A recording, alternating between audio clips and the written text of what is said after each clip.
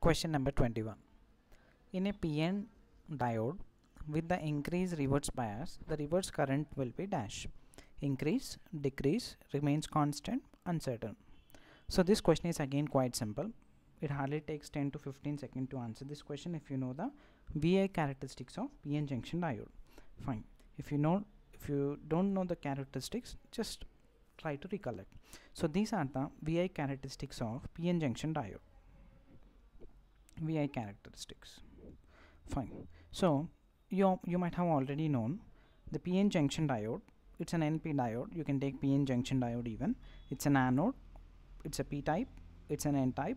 This will act as an anode. This will act as cathode. So conventional current direction is this way. Okay, these are not needed for this question. Just I'm explaining. Now let us see the VI characteristics. Initially, this is the practical diode I have considered.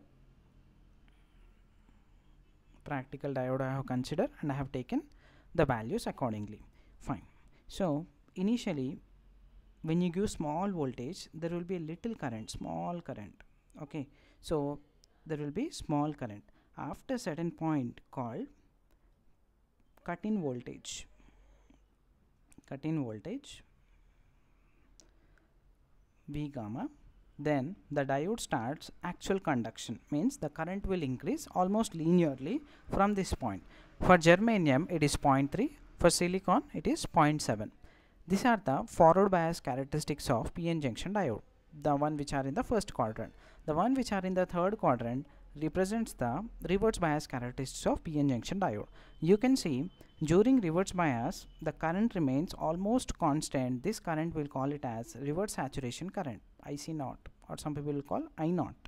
So this is called, call this as I0, not IC0, that is in transistors, I0.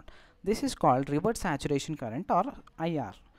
Reverse saturation current, this current will not increase even though if you give, say if it is 1 volt, minus 1 volt, still the current is I0. If you give minus 5 volt, still it is I0. If you give minus 10 volts, still it is I0. Until if you give, say somebody is giving some minus 15 volts, that is a breakdown voltage. It is given in the data sheet of the diode that don't apply beyond plus 15 or minus 15, or so that the diode will get damaged. If you apply beyond minus 15, this is just a typical example, it need not be 15. So if you apply beyond minus 15, the diode will damage. This is called breakdown condition. So this region from this point to this point, I'll show you. Yeah.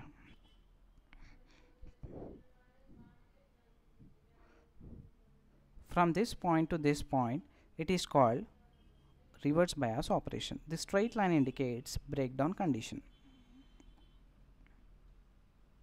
This reverse current generally is minus 50 amperes. It is given. It is a typical value, need not remember. You can see that during reverse bias, the current is constant throughout. That is nothing but reverse saturation current. So that is a point you need to remember. During forward bias, the current is linear. I mean, the VI characteristics are linear. Means if voltage increases, current will increase. Here, even though if the voltage increase, current will remains constant.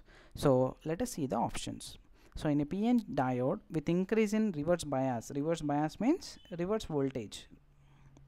The reverse current, what happens? Will it increase? No. Will it decrease? No. Will it become uncertain? No. Uncertain in the sense it's like breakdown. Will it remain constant? Yes. It remains constant. So the right choice is option C. Now let us see the extension of PN junction diode. The extension you can see. This may be asked this year. Okay. So which type of material will have fastest breakdown, fastest cut-in voltage, all those things let us learn. Okay. So these are the VI characteristics of various materials. Germanium will have least cut-in voltage, then comes silicon 0.7, then comes gallium arsenic which has a cut-in voltage of 1.2 highest, remember. So this will react quickly. This is like quick, then next quick, then this is the slowest one, because after 1.2 volts if you give, then only it starts producing some current to your circuit. Then let us see the reverse bias voltage, reverse bias characteristics. So these are the forward bias characteristics. During reverse bias, exact opposite way the waveform will look. First it comes gallium arsenic, then silicon, then germanium. In the sense, gallium arsenic will give least current. This is like poor. I don't prefer gallium arsenic. I won't prefer, because it is giving less current in reverse bias. That is one disadvantage. And one more disadvantage is, after 1.2 volts it gives forward current. Both are disadvantages. What my requirement or my efficiency will be when I get current with less voltage, or when I get current quickly. That is the advantage which I am preferring. Okay, so silicon, it's like moderate. It gives 10 picofarad reverse current. It has good reverse current. Okay, fine. Then germanium, it has 1 microampere. So this is a better one. So in this way you can choose the priorities: germanium, silicon, and gallium arsenic. Fine. So try to memorize this graph also. You may get this year ISRO question. Okay, so not only reading previous year questions, you need to see its extensions, because lots of questions from ISRO are repetitive from previous year concepts and models, and sometimes they are directly without changing options they are giving the questions. So try to learn the previous year questions. Thank you.